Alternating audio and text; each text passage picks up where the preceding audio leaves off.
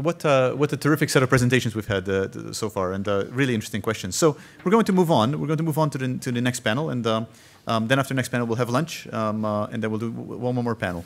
So this panel is going to be chaired by Carol Hills. So Carol Hills is the senior producer, reporter, and host for PRI's This World, NPR's flagship international news show, which is based at WGBH and co-produced with the BBC World Service. She helped launch the program in 1996 and was one of its founding editors. Her previous positions include creating a CBP award-winning weekday public radio news program for the Northwest and producing radio and television news for the Christian Science Monitor. She has degrees from University of Vermont and from the Fletcher School of Law and Diplomacy at Tufts University. Carol.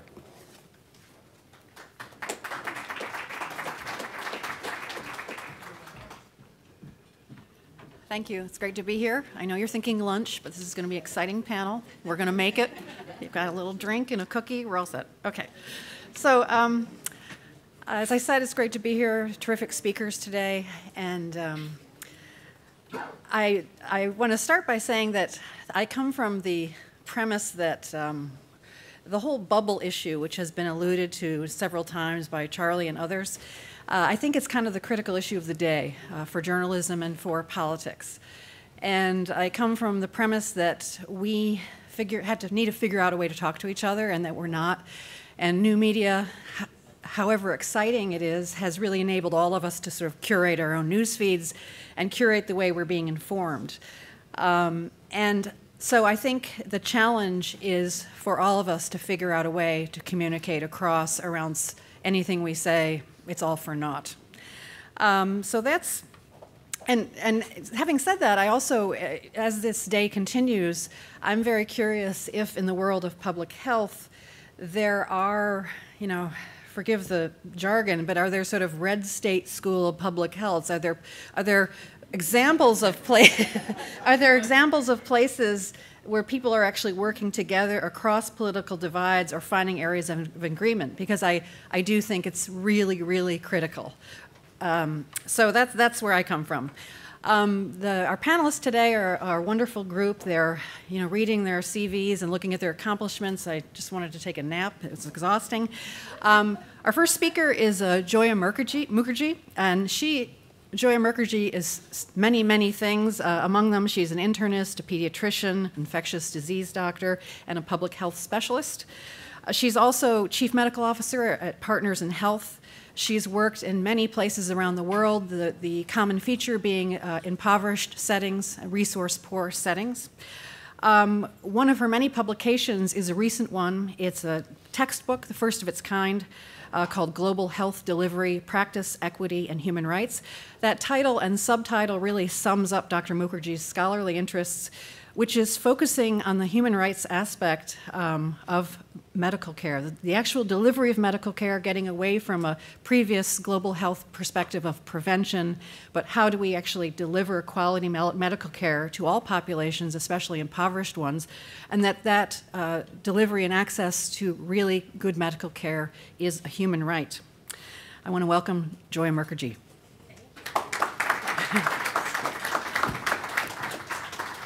Thank you. The green is forward. Terrific. Thank you so much for inviting me, and especially to David and Steffi for including me in the Lancet Commission.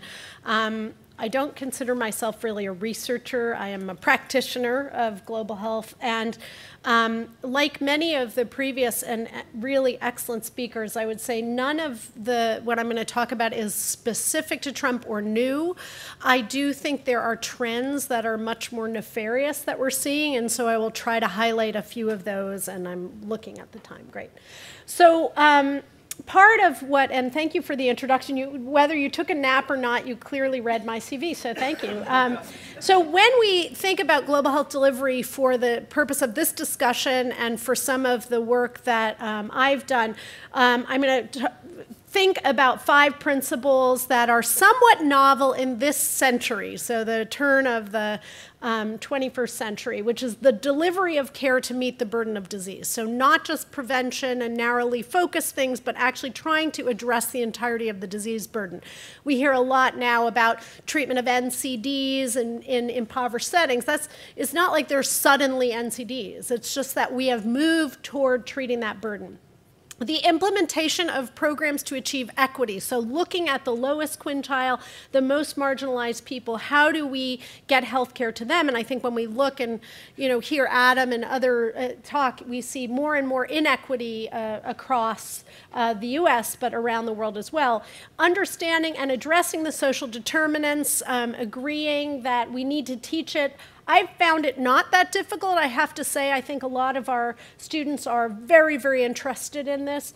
And then developing rights-based approaches to care, which in my view is really the public provision of health care and an active and engaged civil society. And then lastly, building local human capacity. So the history of health delivery in most impoverished countries has very few people in it. There are very few doctors, very few nurses. So as we're doing this, if we want to deliver care, we have to build that. And so that's some of the principle. So one word that I don't think has been mentioned nearly enough is neoliberalism, and I think that it's been touched upon with corporate interests, but I think that if we look at the failings in global health, and even in the United States being part of the globe, that the neoliberal agenda and militarism are very critical aspects of this, which is not new. And I think when we look at some of the economic work that Atin was showing, changes in the 80s, that was really the rise of neoliberalism and the idea that the private sector would lift all boats, which we know it has not. It's driven continued inequality, and this administration is among the most neoliberal, if not the most neoliberal, in the fact that the idea of public provision of anything is on the table. So it's not only aligning with corporate interests, it's the ideology of neoliberal economic theory. The whole notion of shithole countries, as we heard, having worked in many of these countries that were referred to as shithole countries, I can say that this was not at all surprising to many of the colleagues I work with, and I wrote a short article about the sort of how we as a liberal community, when we talk about the failed state and the basket case, are not a whole lot different, and we've sort of expected different levels of accomplishment from different people. The U.S. overseas development assistance for health peaked at about $8 million, and Obama did nothing to increase that, and now it's Trump administration is calling for deeper cuts. This is 100-fold less than our military expenditure. So these are directly related in terms of health and death. And then the narrative of privatization, which goes far surpasses even the previous neoliberal, with putting people from corporate America into positions of public power. So I just want to start by saying that impoverishment, the ongoing impoverishment, particularly on the African continent, is something that we cannot take for granted. It is absolutely tied to capital. It's tied to neoliberalism. And these three thinkers, Nkrumah, Lumumba, and Cabral, all talked about health as part of their basic platform for liberty, that the idea of having health was part of the fundamental idea of African liberation struggles, and yet even today we have massive resource extraction going on from Africa, an estimated $192 billion out of Africa in the form of tax evasion, human resource movement, and the extraction of the wealth of natural resources that are greater on the African continent than anywhere in the world. And yet, then we will say that these countries are aid dependent when a paltry 30 billion trickles back in the form of aid. And I'll talk about what kind of aid that is. So these are not new, but I think in the light of increased racism, increased privatization, this is becoming even more problematic. And meanwhile, in most countries, from the 70s on, late 70s on, with the rise of the World Bank, the Reagan-Thatcher agenda, we had crushing debt. And we're now seeing it, we've wrung Africa dry, and now we're seeing it in Greece, we're seeing it in Puerto Rico, we're seeing it in parts of the United States, like Flint and Detroit, going into receivership. So when you have this large external debt, the paltry bit of money that can go for basic social services is really, very much overshadowed by the servicing of debt, and we'll hear more about that having to do with Puerto Rico as well. I just want to say that this whole rhetoric of austerity, structural adjustment, neoliberalism is, I agree with Adam, not as much a Trump thing as this Paul Ryan thing. This is an actual tweet by Paul Ryan saying freedom is the ability to buy what you want to fit your need. Obamacare is Washington telling you what to buy regardless of your needs. So the idea that freedom is not the absence of want and the absence of struggle, but in fact, freedom is having money to buy stuff and being able to buy it. So this is just a really perverse notion that becomes part of our national dialogue. And then we, as a very important player in global health, are exporting this theory of neoliberalism throughout the world. So for many of us, when we started trying to deliver care in resource-limited settings, or as I would prefer to call them, impoverished settings, we saw that the public provision of healthcare was at about $5 per capita in most African countries. And that was because of structural adjustment. That was because of imposed external spending caps like we are now trying to do in the US. The gutting of Medicare, Medicaid, the Affordable Care Act. And so on that, the rest of, and particularly coming from the US, imposed this idea of selective primary health care, which is vaccines, oral rehydration, very simple and cheap things, which does not address the burden of disease. It never addressed tuberculosis, nor AIDS, nor cancer, nor non-communicable disease. It's not that those populations didn't have those things.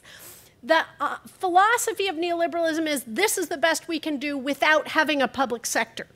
So when we think of the public provision of healthcare as fundamental, I think this is very important.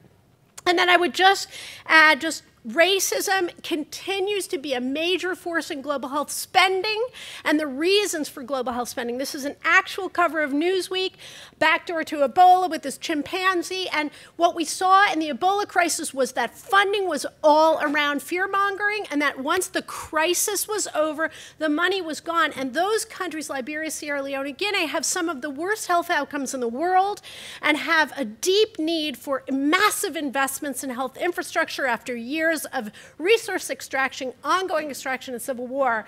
And yet the narrative is a very racist, prevention-only narrative. And even I can just say briefly that at Partners in Health, we realized that there was going to be a secondary epidemic of blindness in Ebola sufferers because of uveitis. And we couldn't even get Ebola funders to pay for that, even though there was actually live virus in the eye, because it wasn't contagious. So once it's not a threat, then it is. So we need to think about what is the humanity behind global health.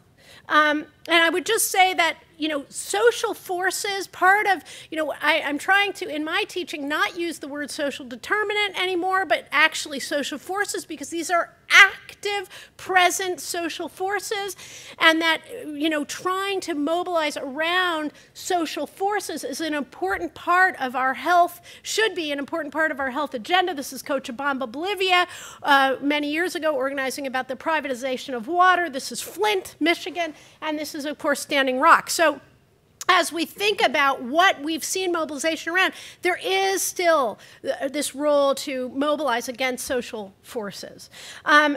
Many of us in the room were very, very fortunate to be part of a paradigm shift that happened at the turn of the 21st century when AIDS activists actually created enough consciousness that new monies flowed toward the treatment of a disease. So that was new. And what we had to do, and Mary Bassett and I and others worked very hard on this, is you can't just suddenly treat AIDS in this health desert.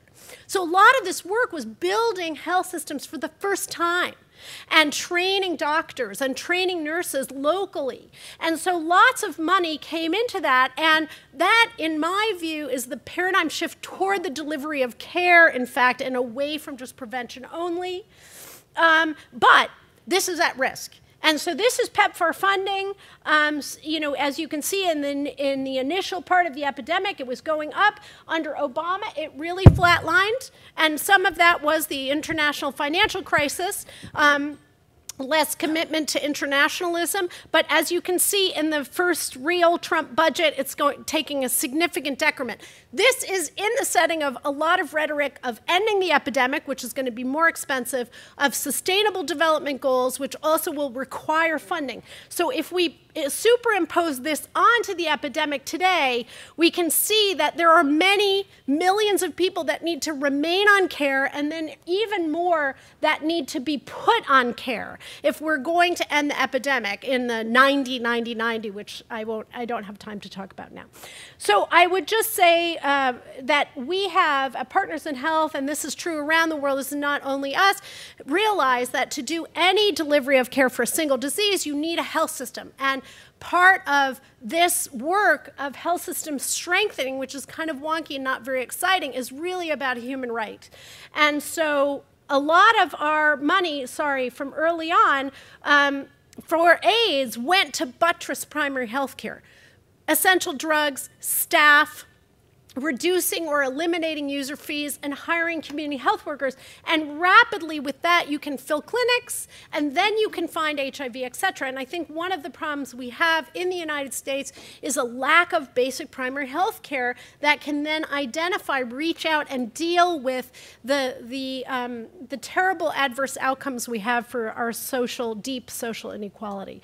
So with that kind of approach, this is just from Rwanda, from a Lancet piece, the massively reduced child mortality in many countries. Rwanda was a particularly notable exception, or a particularly notable example.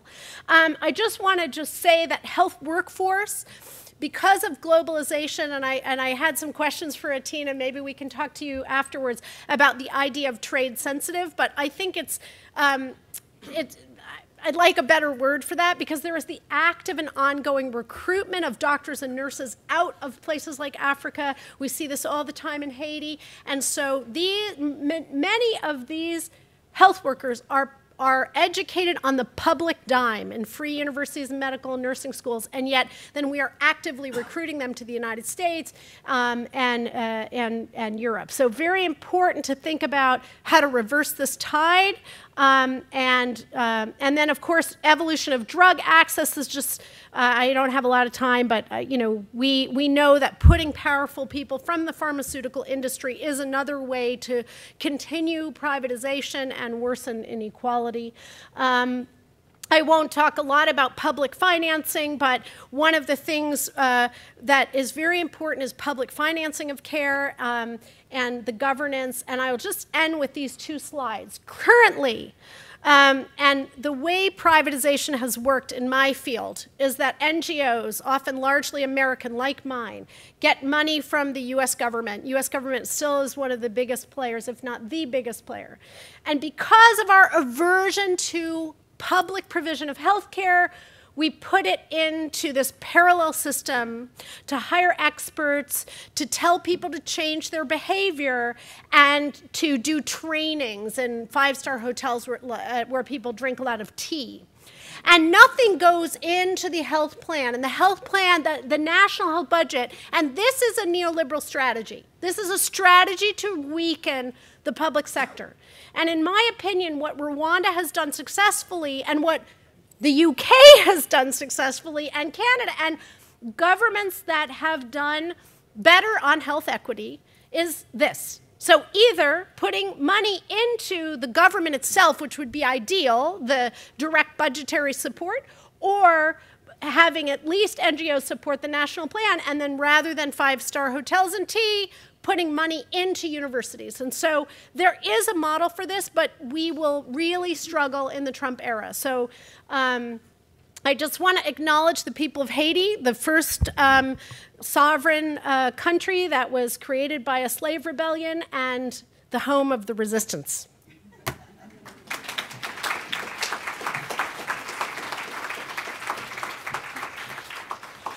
Thank you, Dr. Mukherjee. A lot of stuff to think about there. I want to introduce our next speaker, Martin McKee. He is an expert on European health policy. He hails from Belfast, Northern Ireland, and growing up there in the 60s and 70s very much influenced his sense of social justice and what he wanted to do with the rest of his life. He's a professor at the London School of Hygiene and Tropical Medicine. His research interests have ranged from the impact of government austerity measures on European health to studying the health impact of countries in transition like the former Soviet Union and Eastern Europe. He's a passionate advocate and defender of universal health care, and he sees his role in public health as making the invisible visible, bringing people who are marginalized into the public. Welcome. Thank you very much. Thank you.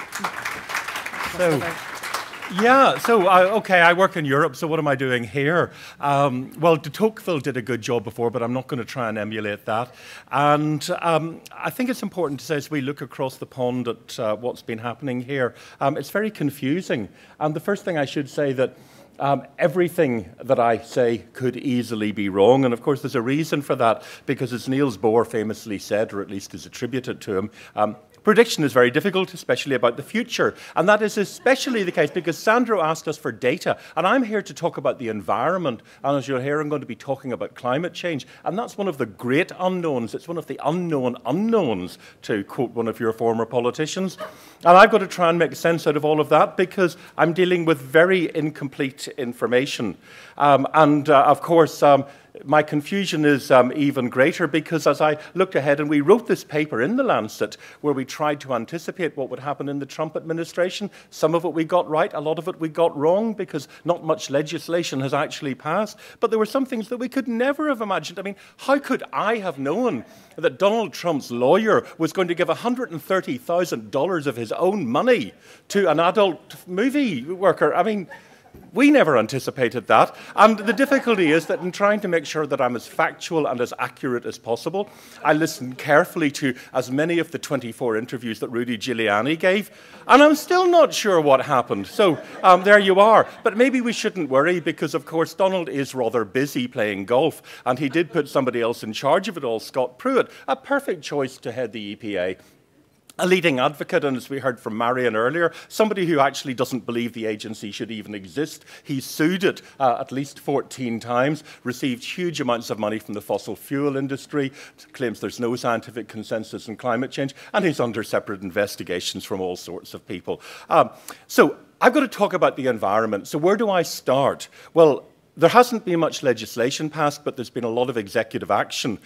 These are the rules that have already been overturned, according to the New York Times, on the 31st of January. So my problem is, where do I start in all of that? Because I've only got 10 minutes, or well, I've actually 13 minutes remaining, and I'm clearly not going to get through that. Well, as I say, we published a paper in The Lancet, which I hope some of you have read. And it came out on the morning of the inauguration. And in it, we produced a scorecard in which green indicated no risk to health. We used the Sustainable Development Goals as our framework, amber a medium risk to health, and red a high risk to health. And I know that we're all encouraged to go green these days, but we failed. We couldn't actually find anything that was green. But the one area that we looked at was the SDG related to climate change. And we noted that the president had campaigned on the plan that he would reject the Paris Accord, and Scott Pruitt would head the EPA, and so on, and that, of course, related to some of the SDGs. And he did. He did what he said he was going to do. We have another announcement today about Iran. We'll see what happens there. But I think we can be reasonably confident. The rest of the world applauded when we signed the Paris Agreement. They went, well, the simple reason is that it put our country, your country, the United States of America, which we all love, all of us, even us, at a very big economic disadvantage. The problem was, of course, everything he said was wrong. I won't go through all of the examples, but there was a report that he quoted that claimed that entering the Paris Agreement would cost trillions of dollars, but of course that assumed that nobody else actually did anything at all, which is not going to happen. And he thought that it would save the coal industry and so on. So there were lots of hopes for what it might do, but everything was factually wrong. Now we need a bit of data. Sandro asked me for some data, so I just thought I'd put up that. And the blue line indicates what's been happening to temperatures, the average daily temperature in the Arctic throughout the year in the last quite a few years. And then we have the red line as to what's been happening more recently. Now, that is completely off the scale, completely off the scale. And there's now a lot of evidence that we really have reached a turning point. The methane is melting in the permafrost in Siberia. The Antarctic ice that we thought was okay, we now find it's melting underneath. The water is melted, the ice is melting underneath the ice sheet, and so on. And the evidence is very clear to see. We can see the melting polar ice. We know that we've got unstable weather patterns. There's desertification taking place, change in the distribution of vectors. CDC described the upsurge of vector-borne disease the other day, but we're unable to say that it was due to climate change. Well, they could have said it, but they weren't allowed to. Water shortages and conflict. Now, it's not just that this is happening in faraway places, because it's happening here. And we know what happened in New Orleans. We know what happened in Houston. And we know what happened in Puerto Rico, despite, as we heard, and we've frequently heard, the attempt not to count the bodies. So what would it mean in practice? Well, actually, there's maybe a little bit of good news, because under international law, the United States cannot actually withdraw until 2020. Although it's not quite clear that President Trump understood that when he decided to withdraw. And the US administration is committed to upholding its obligations until then. But it will cut its contributions to the Green Climate Fund, which helps low-income countries to make the transition.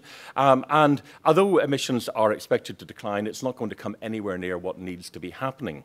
So that's what's happening at the federal level. But of course, as you know, at the local level, it's rather different, because you have the United States Climate Alliance, announced by the governors of New York, California, and Washington, followed by seven other states. And they are committed to acting against climate change, committing to achieving the US goals to reduce emissions, to meeting or exceeding the targets for the Federal Clean Power Plan. And these are states that produce 22% of US emissions. But there are concerns that some of the plans are perhaps a little bit overambitious.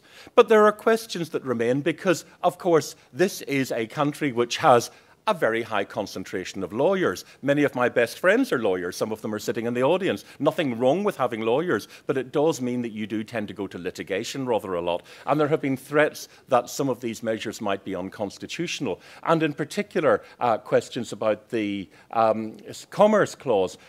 Congress shall have power to regulate commerce between the several states. And the question as to whether the renewable portfolio standards are actually constitutional, they have been challenged. And similarly, the feed-in tariffs, every state shall abide by the determination of the US Congress assembled on all questions by which the Confederation is subjected to them. And because the federal government has taken action in this area, there is an argument that the states are not free to do so.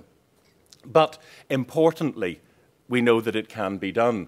The FERC did decide in the California Public Utilities Commission decision that the states can impose higher feed-in tariffs to the levels of the renewable cost, but they need to do certain things. You need to make sure that you comply with the law. But it will be difficult, because these states will be challenged by the fossil fuel industry. They can expect a very, very difficult time, and that will delay and it will obfuscate the whole thing, so we can expect lots of problems ahead. Now, I'm conscious that in the first session today, there were lots of individual stories of personal tragedy, and I thought I should try and introduce one into them as well, because when we look ahead at the consequences of climate change, one of the important ones will be rising sea level. And here, the person that I thought I would pick on is the story of Donald. Because Donald is at risk of becoming homeless, because if sea level rises, unfortunately, Mar-a-Lago is likely to be submerged. So he does have a number of towers that he can go to live in instead, so maybe he'll be all right. But we shouldn't forget this poor, unfortunate individual who may be a victim to what is happening. But the real people I worry about are the farmers, and Marion has already mentioned them, because as we look ahead at the projections of temperature, the crop yields from all sorts of things are going to drop dramatically. Now, there is an argument, a libertarian argument, that the United States should stop producing agricultural products. Fine. That's the same argument that the Brexiteers have for the United Kingdom. The difficulty is that the people who produce all of these things are the people who voted for Donald Trump. And he had his highest support in some of the rural areas and the agricultural areas. And if you look at the map, you can see, well, Nebraska and Kansas, for example, I mean, they look quite green and agricultural. So these are the people that are going to be heavily disadvantaged. So as we talk about who we communicate with, who are our natural allies, we might think that maybe some of these people might realize. And as we look at where the corn, the wheat, the soya beans, the cotton is grown, all in areas that voted heavily for Donald Trump, and they are going to be impacted by climate change. And of course, if that's not enough, they're going to be impacted by other things too. And as Marion has mentioned, the Chinese government is not stupid. It is looking very carefully at the electoral balance for the midterms and looking at where a little bit of sanctions here and there might be particularly damaging in marginal states like Washington State and elsewhere. But soya beans, if you're producing soya beans, if you own shares in soya beans, my advice, sell. What about the rest of the world? Well, planetary health, the Lancet has been a pioneer in talking about planetary health. And America's actions are important here, and they're important in a number of ways. The US has effectively given up its seat at the policy table. The British have as well, of course, because they're terminally confused about their own problems. When it is there, when the US is at the table, its impact is generally obstructive. So the leadership has been surrendered to the European Union and China. But the power of the US, as I say, is already very diminished. The UK is gone. This is, of course, having an impact on other countries that are then encouraged to become free riders. Fortunately, China and the EU are stepping up, but others are saying, well, why should we do anything if the United States is not doing anything? The United States has been very important in supplying the data and the infrastructure for monitoring all of this. Cuts to the budget on the Global Environmental Facility, cuts to climate monitoring by other agencies such as NASA, and loss of research capacity because the United States is a research powerhouse, and it's estimated that US scientists contributed more than half of all articles on climate change published in the leading journals. So this is a problem for finding out what's going on, for making the invisible visible. What are the impacts? Well, I won't go on about it too much. We all know that food production is going to be hit almost certainly very dramatically, both in the United States and worldwide. And that has huge implications because many countries will be facing starvation. They will be facing mass population movements. But something else that I think concerns us all, and that is conflict. Because there is a very clear relationship between climate change, temperatures, and so on, and conflict. And this is a paper, a meta-analysis of studies since 1950 that have looked at temperature change and the probability of violence, interpersonal violence, and conflict in a number of parts of the world. And we have a very good example of that, one that you're all familiar with, and that is the Syrian crisis. Now, of course, the events in Syria have many causes, but there is now quite widely accepted evidence that one of the major factors was a drought that took place earlier this century, which led to a large movement of people from eastern Syria to Damascus and Aleppo and Homs and so on. And that led to impoverishment, and that created a lot of discontent. And that was one of the factors, probably quite a significant factor, in the emergence of violence in Syria. So I think we can expect to see more of that with population movements in a world that has decided it doesn't want population movements, and the challenges that that creates, and we're very clear about them in Europe, Germany that has accepted 1 million refugees, and many of them with problems that stem from what's been happening here.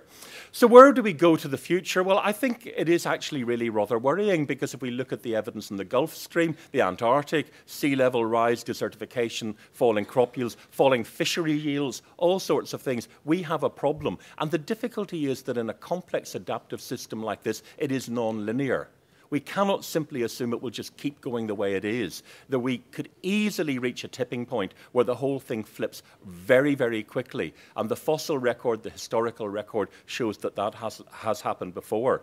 So there really is a danger as we look ahead. Is this the future of our planet? Leaving aside the threat of nuclear Armageddon, which we shouldn't eliminate because we know that there is going to be an announcement later on today.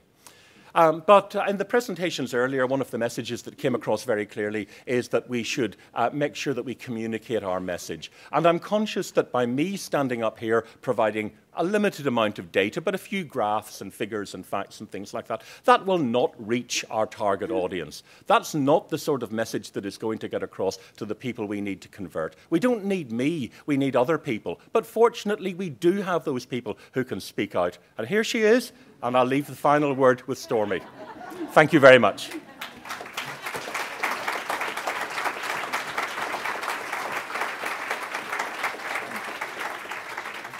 Thank you, Dr. McKee. The news is that Trump has pulled out of the Iran nuclear agreement. I just noticed that a couple minutes ago. Our third panelist today is Jacob Bohr. He's an assistant professor in the departments of global health and epidemiology right here at the BU School of Public Health. Jacob uses the analytical tools of economics to the study of population health. He's focused extensively on HIV treatment and prevention in Southern Africa. His current research includes the economic spillover effects of HIV treatment on patients, households, and communities. And today he's going to talk about some new research about racism and mental health here in the United States. Welcome, Jacob.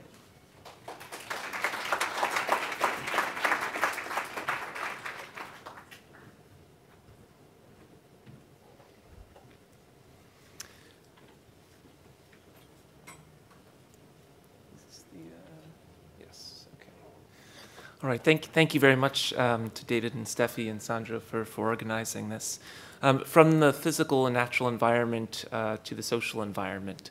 I'll speak today about some joint work with Athene Venkataramani, with David Williams and Alex Tsai on racism and mental health. We're going to focus specifically on a phenomenon that's become a real interest to public health researchers and practitioners, which is the very high rates of police violence and police killings of unarmed Black Americans.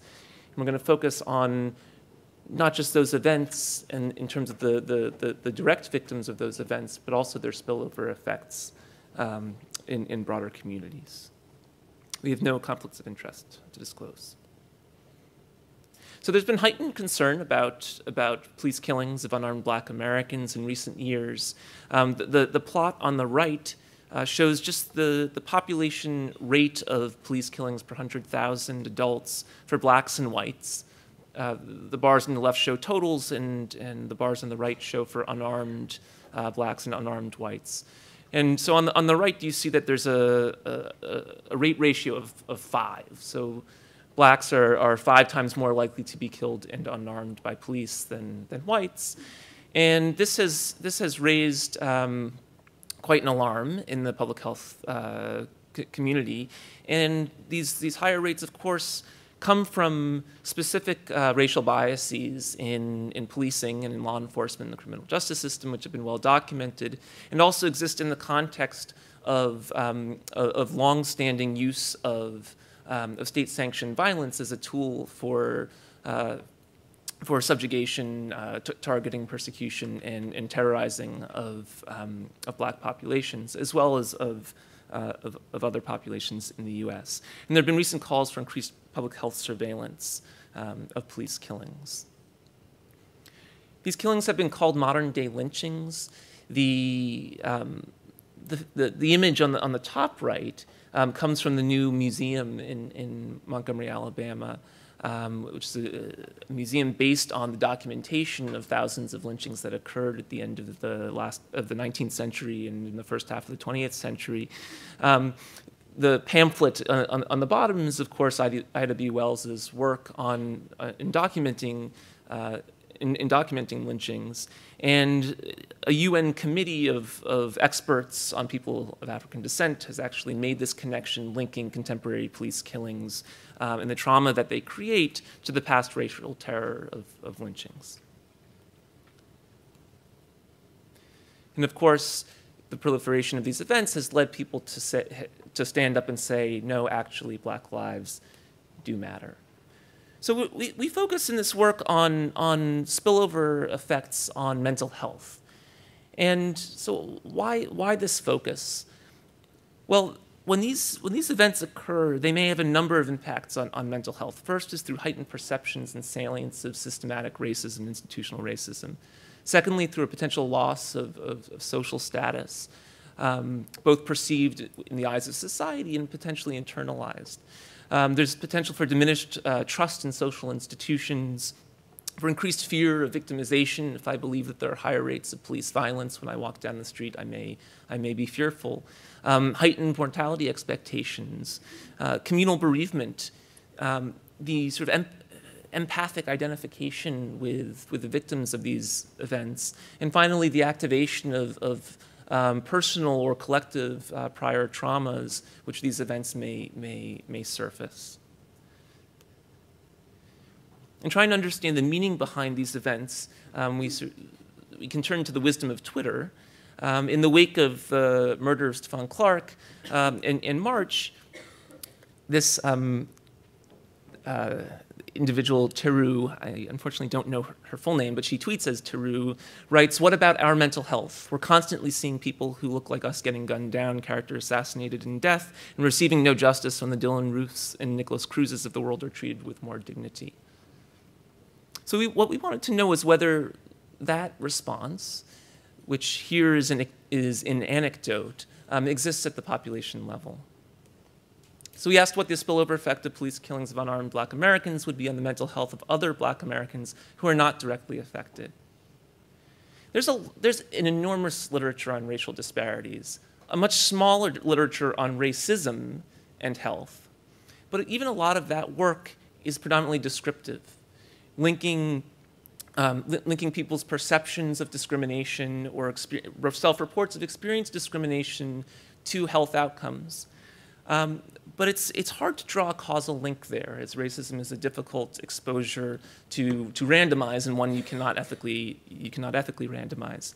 So what we do here is we exploit the quasi-random timing of these specific events in terms of police shootings as a natural experiment to look at the impact of these events, which are widely perceived to reflect structural racism. And I will say that there's, of course, a debate about the various reasons for why these events occur. And the sort of important point to make here is that although any individual event is multi-determined, the much higher rate of these events with respect to victimization of Black Americans has been linked specifically to policies, and that there are and that there is the widespread perception of these events as reflective of structural racism. There's a question about whether this is sort of a new concept in terms of the impact of racism on health. A lot of this literature focuses on interpersonal racism.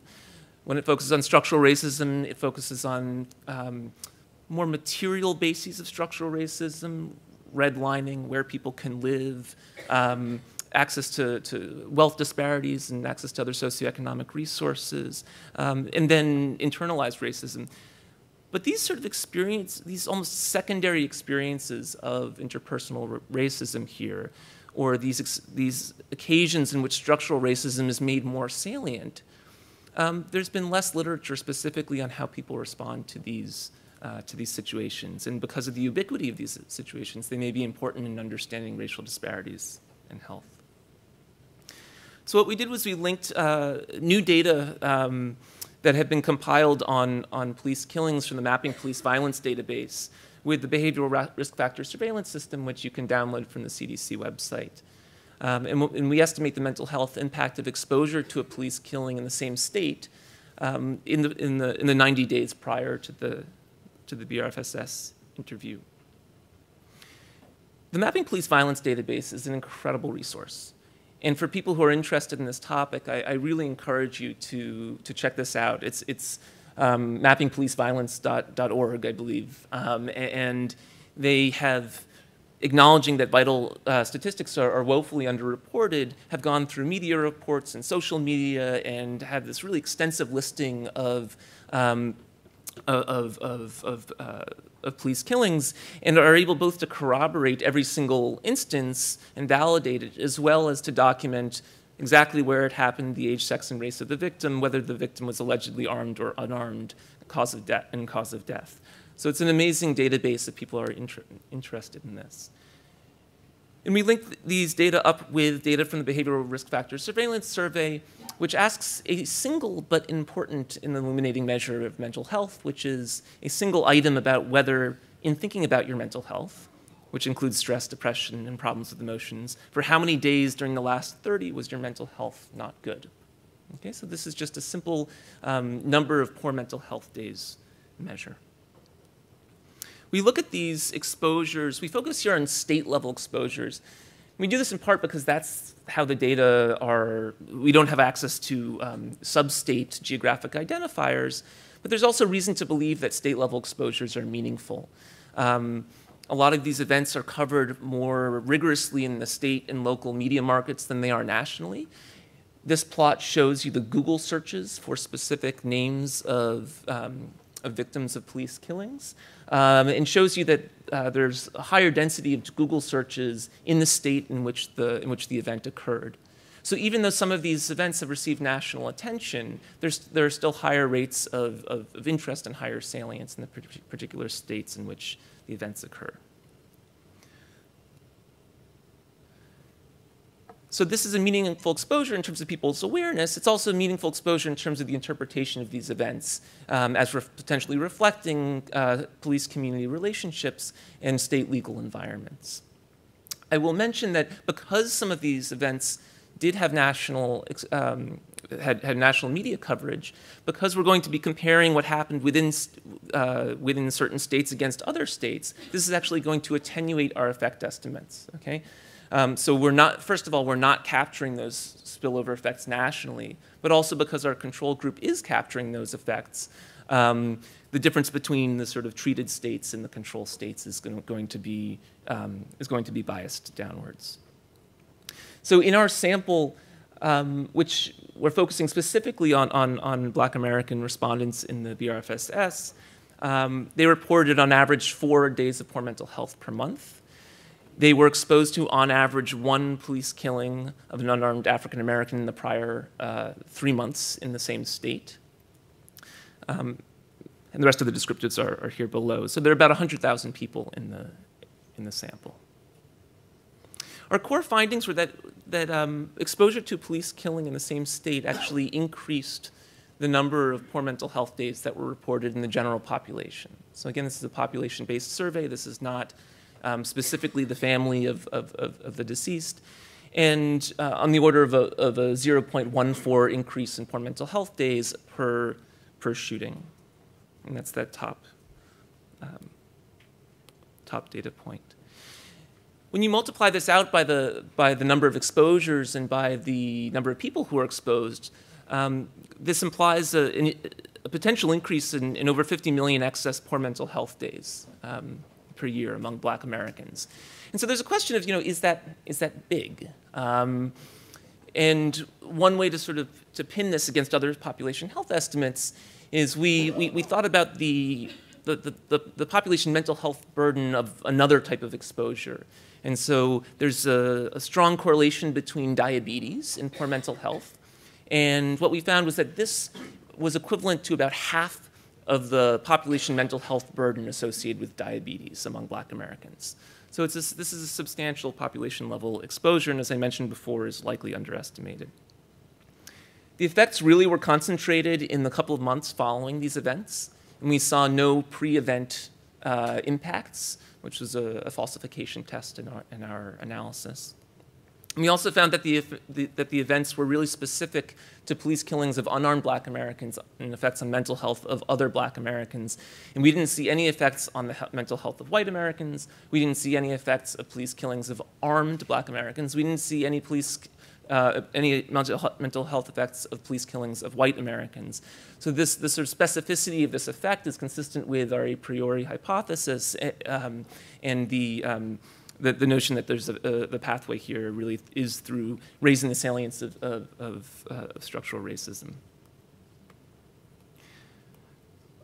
One of the most troubling aspects of this research is in a direction that we're now pushing this, where there's been a pathway that has been proposed from maternal stress to adverse birth outcomes. And that this the maternal stress associated with racism may contribute to the black-white birth outcome disparities that exist in the US.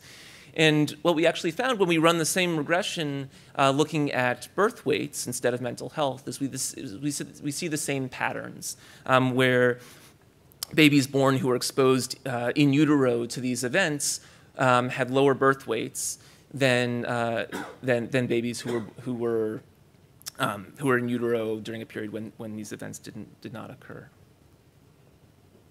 So our finding here is that police killings of unarmed black Americans have causal spillover effects on the mental health of others in the general population. And this approach likely underestimates the actual health consequences and mental health consequences for reasons I described. Our findings support calls to treat police killings as a public health issue, which Dr. Bassett and her colleagues have promoted. And it points to a rationale both to obviously reduce the incidence of these killings, but also to attend to the mental health needs of communities when these events do occur. The specificity of these effects really suggests the importance of racism as a key driver of findings and as a driver of health disparities. And that adds causal evidence to this literature on racism and health. I think it's important to acknowledge that police killings here really are a focusing case, but are likely just the tip of the iceberg in terms of people's exposures, secondary exposures to racist events and to events that raise the salience of structural racism. One of the things we found was that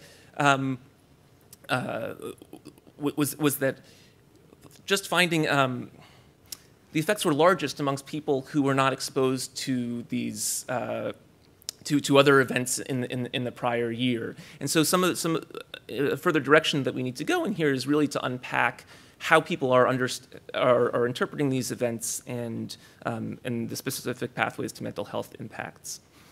I will say that there is a bigger picture here. There's a lot of new research here now some of which has been cited today on the health impacts of group-targeted social oppression. And so this is a case looking at police shootings and mental health of Black Americans. Julia Rafeman, who's here, has work on the mental health impacts of marriage equality laws and anti-LGB rights legislation. There's work that Athene and others have done on DACA and immigration raids and mental health and birth outcome impacts, as well as work following 9/11 in terms of looking at birth outcomes specifically amongst Muslim Americans. And so this raises this notion that structural stigma or the sort of social power aspect of racism, when that's brought to bear, really has a negative impact on population health. And this is not a new phenomenon, but we now have all these quasi-experiments that have now demonstrated this, and this is an important topic that we should really be thinking about. And it's important in its own right, but it's also important because of how these ideologies are used, in that a lot of these pieces of legislation or a lot of these events are used in ways and justified by ideologies that serve to lower social solidarity, serve to justify cuts to social programs, regressive tax policy, profiteering by the fill-in-the-blank industrial complexes, and that this is actually bad for the health of all. And so whereas it's not just a question of specific groups that are targeted, but something that we should all be concerned about when we think about solidarity, when we think about empathy across groups, as well as building a robust coalition against some of these other attacks on the health of the public. Thank you.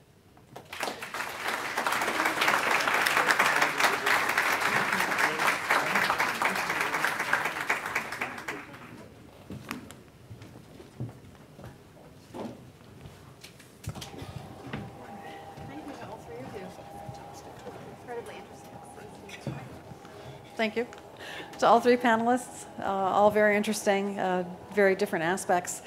A lot to think about here. I guess one thing that really struck me in the first presentation by Dr. Mukherjee was your discussion of neoliberalism.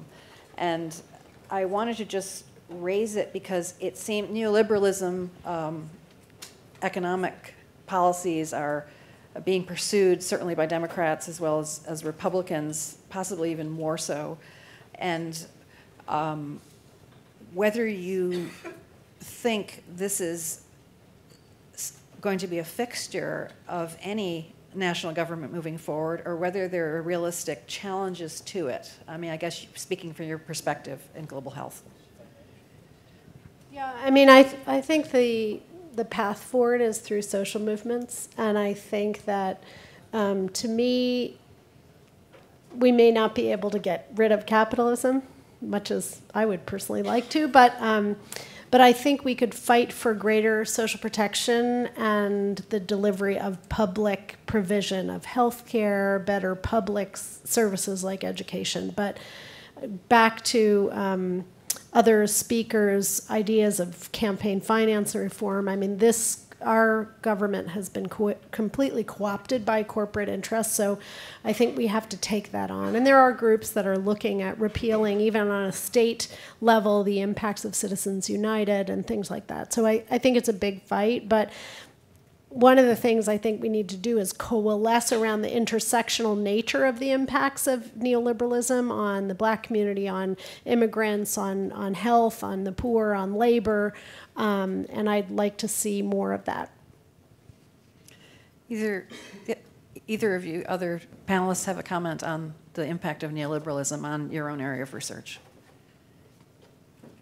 Yeah, well, I think one of the difficulties we have is the way in which, and this is Thomas Frank's work, What's the Matter with Kansas and so on, in which you've got powerful vested interests that have completely dominated the narrative. And, he asks, how has it got to a stage where poor white people in America consistently vote against their own interests? And how do we reframe that narrative to recognize that, when people are voting for Donald Trump, they think that they're voting against the establishment. I mean, we have the bizarre situation in the United Kingdom where people are supporting Brexit, led by a man called Jacob Rees-Mogg. I would encourage you to Google him. He goes canvassing for Parliament with his nanny in tow. He wore a monocle at school, and he is seen as anti-establishment. This is bizarre. This is a world which doesn't make any sense. And I don't know how we actually recapture that narrative and get people to realize that voting for some of these people is not actually in your own interest. They are exploiting you on a massive scale. And that's where I think we have a problem with, maybe in the European dimension, more of a problem with the public-private debate, because it seems to me it's nothing to do with public and private. The people who are getting screwed are in the public sector, but they're also the small and medium enterprises in the private sector too. The fundamental issue is about the concentration of power by the 1%, by the big corporations, and we need to recognize that they are only 1%. And the rest of us are 99%. Now, admittedly, here we are in a country, and we in the UK, with our recent voter registration laws, we're implementing Jim Crow laws in England now, sadly. But, I know that there's 99% of others, but you've done very successfully with gerrymandering and voter suppression to make sure that, 30% of those people can't vote anyway, so that helps. But I think if we can try to recreate that image of actually these people are not on your side. They may be purporting to be, but essentially they're screwing you. I just want to add that I have enormous faith in young people, and what I think is quite beautiful about the March for Our Lives and some of the students from Marjorie Stoneman Douglas is they get, one, the intersectionality, and they're talking about, Black and brown people who are suffering violence, gun violence, and also they understand the vested interests of groups like the NRA. So I think that is a good model forward to look at the money and look at how we bring more people. I also want to say that there's so we talking about neoliberalism.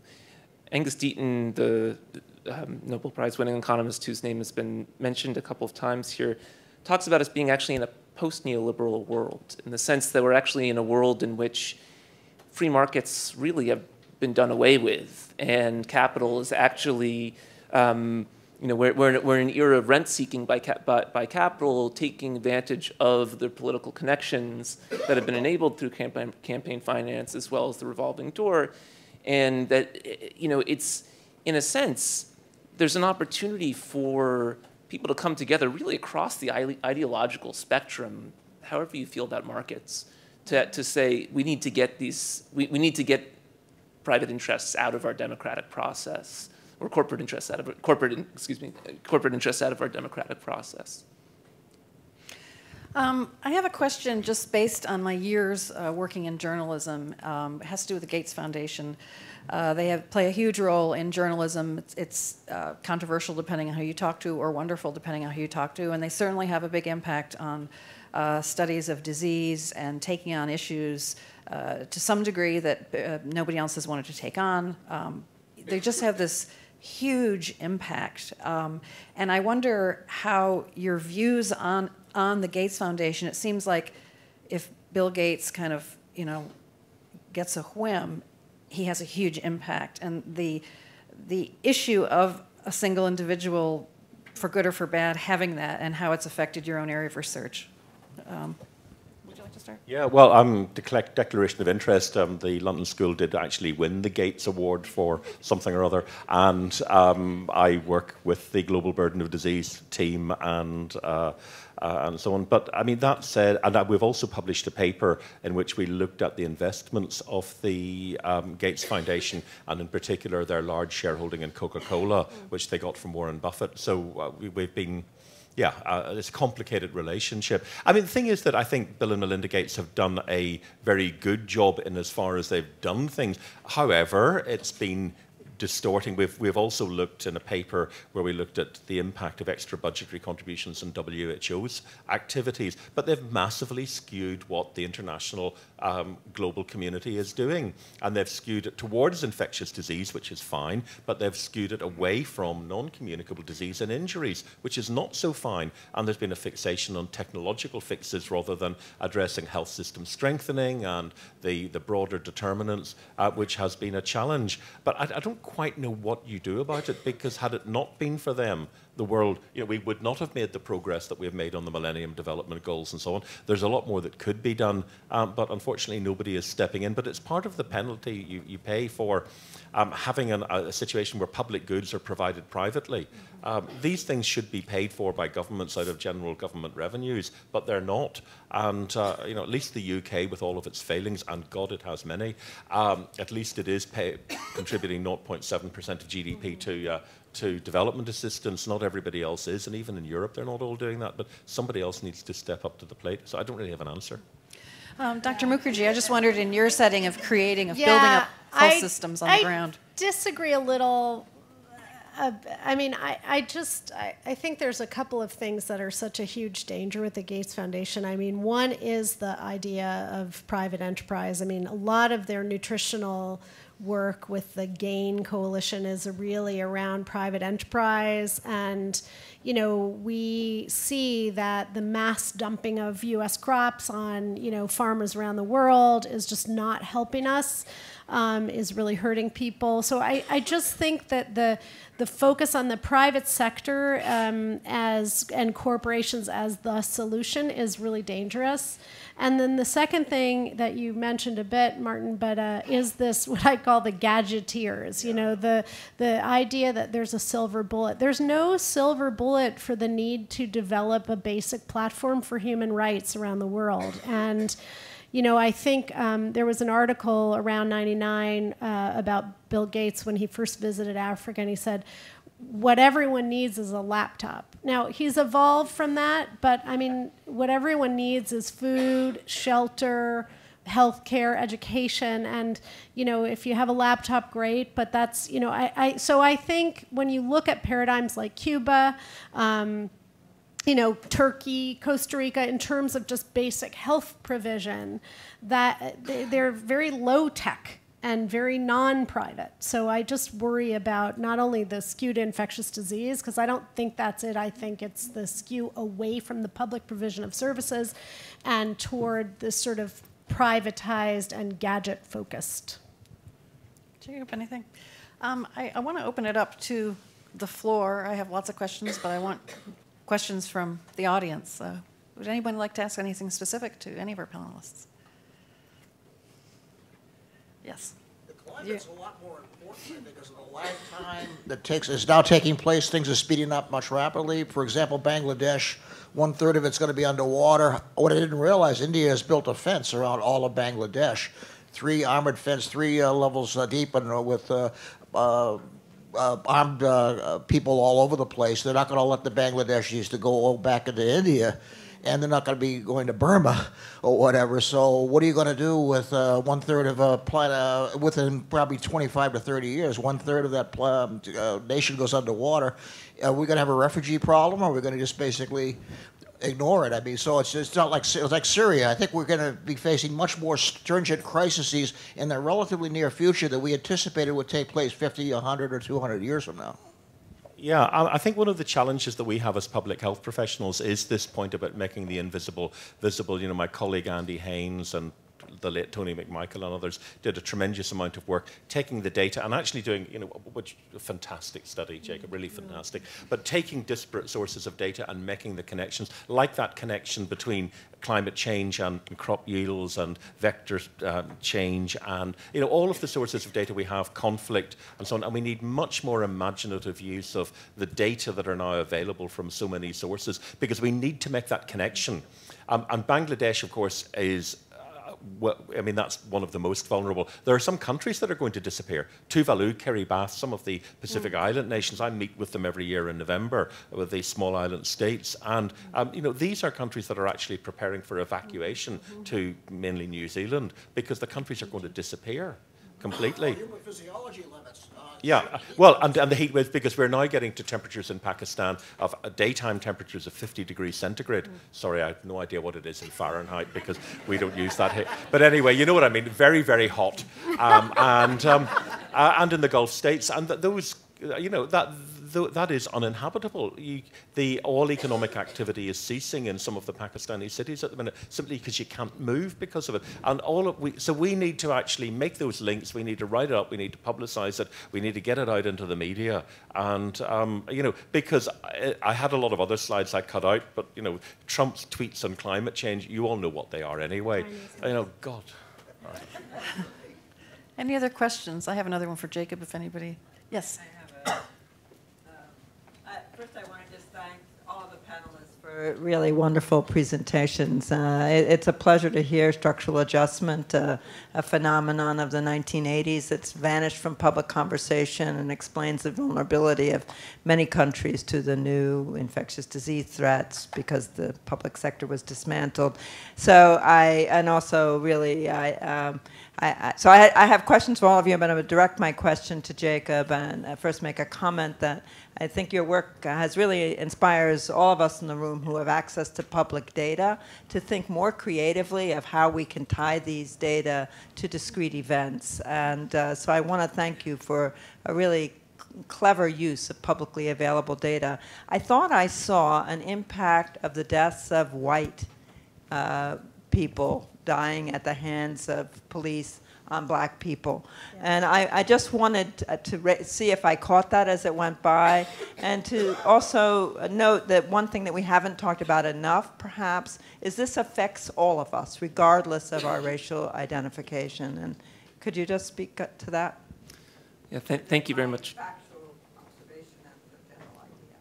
Thank you very much for the comment and question, Mary. So first to the observation about that data point. That also jumped out at us too, and we interrogated it quite a lot through robustness checks and subjecting it to the same robustness checks that we subjected to the primary results to. And it wasn't nearly as robust. It wasn't sort of consistently coming out in the as either statistically significant or of the same magnitude. The confidence intervals are wide there, so it's possible that there's something there. We just didn't feel like we could come out strongly and say it. If there is, one can sort of think through why that might be the case, right? If you think about if a person of color thinks about their vulnerability as reflecting both bias plus the propensity of police to use force, then that may be an indicator of the propensity of police to use force, which may then, because as a baseline rate, I'm more at risk as a person of color, one would be thinking this. You could imagine an effect along those lines, right? In the end, we didn't feel like we could come out strongly and say that because it didn't hold up to all the robustness checks. But I thank you for pointing out that specific data point. I mean, I think as I said during the talk, and more broadly, like a lot of these Well, when I've shared these results with friends and academics of color, nobody is surprised. And when I share these results with white friends and academics, most are surprised. And I think this reveals something about just the total difference in experiences that people of color and white people have walking through daily life in this country, and something that we really need to think more seriously about, and that as a white person, that I need to think more seriously about, and other white people need to think more seriously about in terms of making assumptions about how other people are or should be responding to events that are traumatic and reflect real aspects of structural racism. And so there's sort of an empathy gap there that I think that I hope that the paper starts a discussion around that, because I think that there's a real the lack of ability to put ourselves into other people's shoes really is a barrier to social solidarity, and makes issues like this seem divisive, when in fact it should be the complete opposite. That these are events that are that we should be seeking to minimize regardless of who we are. You know, I just want to add to that, because I agree, your work is fantastic, Jacob, and it's such a pleasure to hear about it.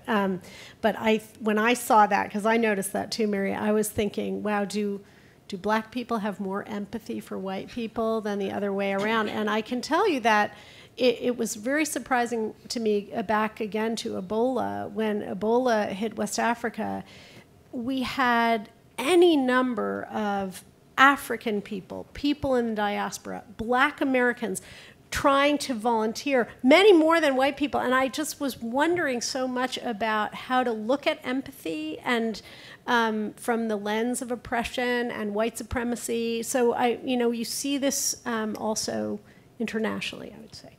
I really think that there's a transatlantic divide here. When you presented your paper in Denver, we heard about it within minutes because it was such a big deal. And colleagues were saying, Jacob's just presented a fantastic paper. And we discussed it quite a lot in our team.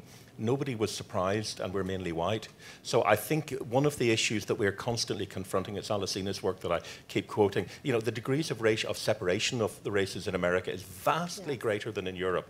And the interaction and all sorts of other things, attitudinal data and so on, mixed marriages, anything you care to look at, the US is different. And of course, it's different within the US. It's different from Minnesota to Alabama, vastly different. And you can see that in all sorts of ways. So I think that there is an American exceptionalism issue there. I'm not saying that it absolutely is not perfect in Europe. Of course it isn't, although it's nowhere near as bad as President Trump thinks it is. How's the blood on the Yeah, the blood, I managed to get out past the hospital without falling in the pools of blood. It was quite an achievement.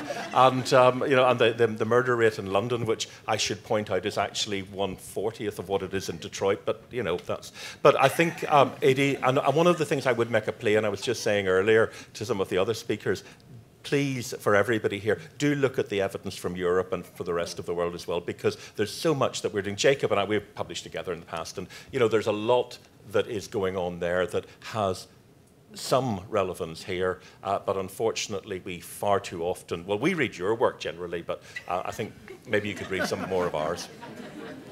Okay. Just to make one very last quick point, the citable peer-reviewed version of those data will be out soon. So please hold off on citation until that comes. Please join me in thanking this wonderful panel. Okay. We are